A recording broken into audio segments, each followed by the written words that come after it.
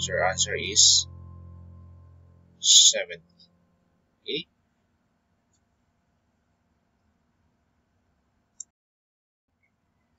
Okay, so let's have another example. So we have 255 by 5/10. Okay, so ano sabi natin kanina sa rule? Laging unang titignan is yung divisor. Okay, which is 5/10. So anong gagawin sa 5/10? Gawin natin whole number. Okay, so by moving the decimal point to the right. Okay, natin 1. So nandito may decimal point niya. Okay, so sabi natin kung anong ginawa mo sa labas, gawin mo rin sa loob. So since nag-move tayo here, from here to here, so yung decimal point ng 255, this is a whole number, is found dito. So okay, so lahat ng whole number lagi nandiyan ang decimal point. So move din natin siya ng ones.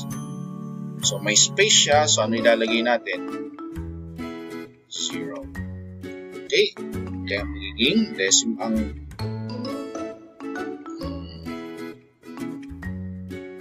so that will be 2,550 divided by 5 na siya. Bakit 5 ulit? Kasi minove na natin yung decimal point dito. Nandito na yung decimal point niya. Nilalagay po ba natin yung pag-whole number? So hindi na. Okay, so now we're ready to divide. So 2,550 divided by 5. So first 2, pwede. So gamitin natin 25 divided by 5 is 5. 5 times 5 is 25. And then bring down 5 divided by 5 is 1 times 5 is 5 times 5 is 0, then bring down 0 divided by 5 is 0 times 5 is 0 times 0. So your answer is 510. Okay, question? Okay, very good. Okay, so let's have more example. This time we're going to divide 2 digit by 2 digit. So that is 96 hundredths divided by 12 hundredths. So let's begin. So that is 96 hundredths divided by 12 hundredths. Okay, so again, anong gagawin natin? First, observe muna natin and analyze our divisor, which is 12 hundredths. So since this is decimal place, gagawin natin siyang whole number. So the whole number. Okay, 12. Yeah, nasaan ang decimal point? Dito na. Paano nangyari yon? Minove natin from left to right. Okay, 1, 2. So napunta na dito yung decimal point.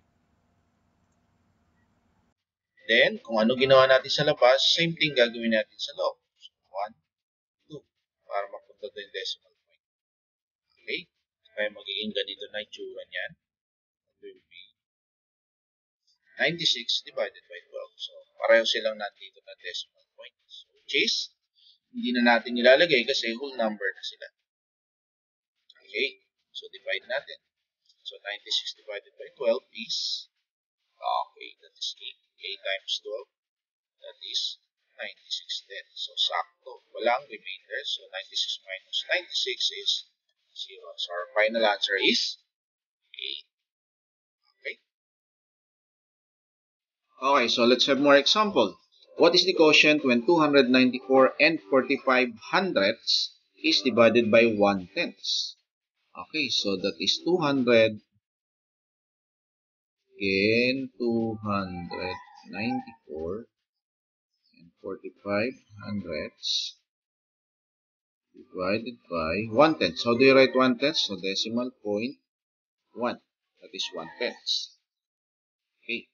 So first, we're going to change the divisor into whole number. Diba? Sabi natin, always, uunahin natin analyze yung divisor natin. So since this is whole decimal number, gagawin natin siyang whole number. Move natin from left to right. How many times? Once lang. Kasi 1 lang naman yun eh. I mean, 1 place value lang. Okay? So, kaya magiging 1. So, magiging 1 lang siya. Nandito na yung decimal point niya. So, then, kung anong ginawa natin sa labas, gawin din sa loob. So, how many times? Okay, once also. We're going to move this once. There. So, mapupunta na dito yung decimal point niya. Okay? Nandiyan na siya. Mawawala na siya dun. So, kaya magiging, ano na yung number niyo? 2,944 and 5 tenths. Okay? So, divide na natin. So, 2 divided by 1 is 2. 2 times 1 is 2. So, 0. Bring down 9. 9 divided by 1 is 9. 9 divided by 1 is, 9 times 1 is 9. Okay, then 4. This is also 4. 4, then another 4. Another 4. 4, then 5.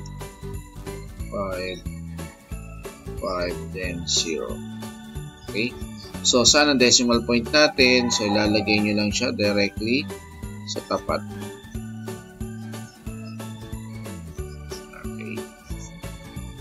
There you go. So, your answer is 2,944 and 5 tenths. Final answer natin. Okay? So, if you have any questions, meron tayong comment section sa baba. Just write it down. And thank you again for watching. I hope you learned something. Goodbye and keep safe, everyone.